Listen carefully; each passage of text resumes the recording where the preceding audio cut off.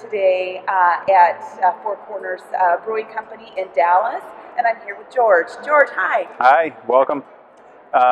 Four Corners Brewing Company, we've been open since about October, November. We really started pushing our kegs out of this facility.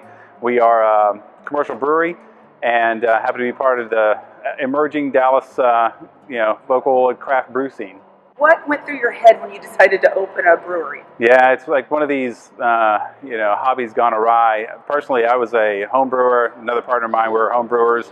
I actually met our third partner through home brewing and decided that, Dallas really needed, a local brewery. We'd go to, business trips or just on vacation trips to different cities and come back and wonder why we didn't have a thriving brew scene like other cities do. Well, yeah, we pushed out our first kegs out at Blues, Bandits, and Barbecue over in Oak Cliff.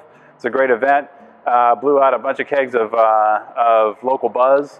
It's one of our flagship beers, and ever since then we've been increasing distribution here in the Dallas metroplex. So tell us about the Buzz, because that's actually one of my favorites that you brew. So tell me about that. Yeah, it's a great beer. We call it the local Buzz. We use about 150 pounds of locally sourced honey, which gives it kind of the local and the buzz, and it's just kind of a cool name. But it's a great session beer. We call them all day ales. That's part of our concept here at Four Corners Brewing. Is this all day ales concept is really trying to maximize as much flavor as we can with a really tolerable ABV.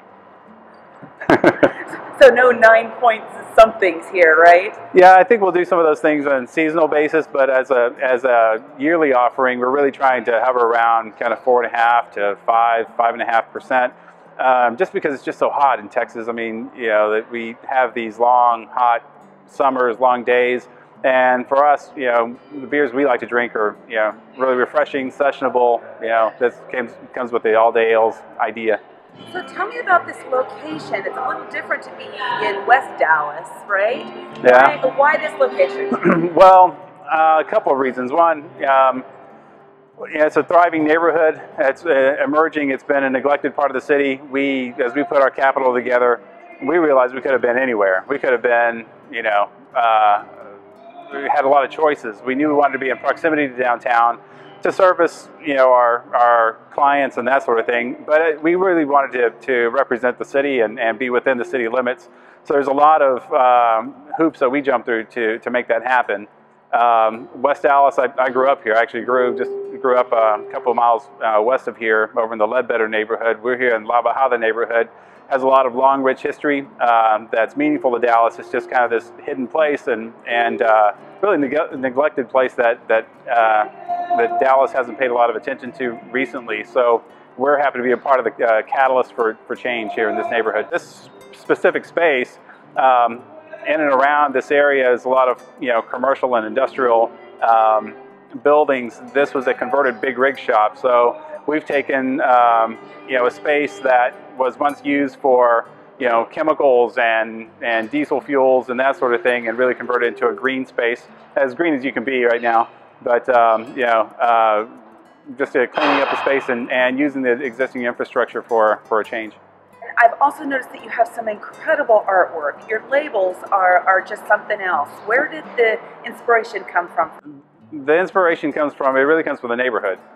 This is an area that's heavily populated by kind of this Mexican American Hispanic heritage, and so a lot of our artwork speaks to that through this it's Mexican bingo. It's called Loteria, and it always has this look, this kind of just stylized look to it. And what we try to do is represent the things that we see naturally around this neighborhood. We have guys with selling paletas every day. We have trucks and tire shops. So Red's Roja is kind of like, we have tire shops around West Dallas and Oak Cliff. So so there's Red's Roja. Local Buzz. It's kind of a nod to the community gardens that are in this area. And then we have the Paletero Pale Ale, which actually has pale in the name, Paletero. So we thought it was kind of funny. Who designed this stuff? Collaborate with a fantastic designer here in town. Her name is Christy Brinkman. And Christy's helped us with developing our logo design, and then all of the artwork that you see around, in and around the brewery, or tap markers and that sort of thing. So how many total beers that you have now? We have 5 that are year-round beers. So we have a Porter, American Red, Golden Ale, which is local buzz. We have a brown ale, an English brown, which is La Bajada, which is a nod to the neighborhood that's right behind us, and the pale ale as well. But we'll do some things that are seasonal. In fact, we have something new that'll be launching in about a week and a half. Care to share? Yeah. It's called the Super Beat, and it's going to be a saison. It's kind of a lift from the local buzz, but we've used some different yeast strains, and it has a really unique taste profile, but it's a saison. So right now you're in keg. Are you going into bottle soon? We are looking to expand in a couple of different ways. One, just bringing in more brewing equipment, fermentation and bright tanks, and those should be coming along here in the next couple of months. And then we're strongly considering a packaging line, likely more cans. It's North Texas, so people hang around the pool or the lake, and it tends to go hand in hand with those types of activities. Well, canning technology has come a long way, so the old can taste is pretty indetectable now. It's better for beer. You don't get light degradation from cans. It's a proven format within craft beer, so I think the testing of the waters is proven already. Yeah, I see that. Now, tell me how much how much volume are you putting through here right now? Right now, at capacity, we'll hit our capacity with the existing equipment. We'll probably push out about 2,000 barrels this year, which isn't bad for a first-year start. With more equipment, we'll be able to escalate from there. So we're looking now at expanding our production already. But if we stay on target, we'll be pushing out about 2,000 barrels or so.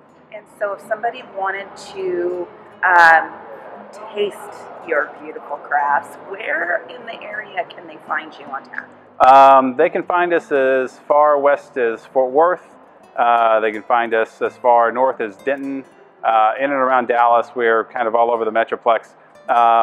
You can send us a note at fcbrewing.com and look us up on our website, and also on Facebook. We're really lively on Facebook, have a lot of news pushed out on Facebook and Twitter. Hashtag FCBrewing would get you there.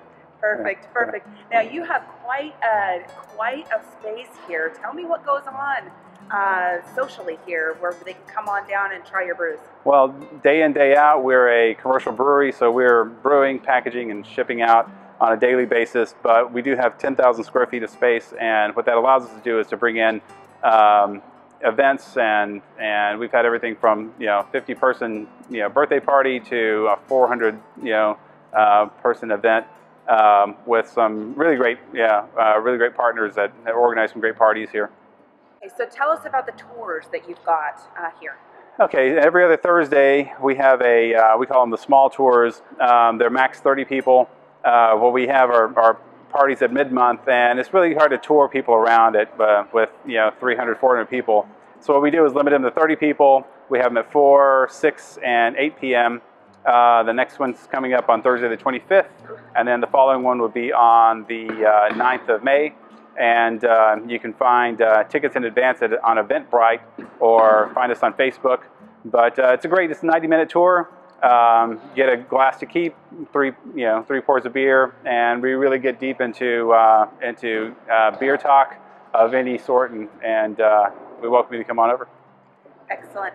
Now I've got one more question for you. Tell us about this rope swing that's right behind us. Oh yeah, that's our Reds Roja rope swing, and you're welcome to swing on that, and we'll pour you a beer and you can relax for a bit. I welcome everybody to come down to Four Corners Brewing Company. Come down, check the space out. We'd love to have you here.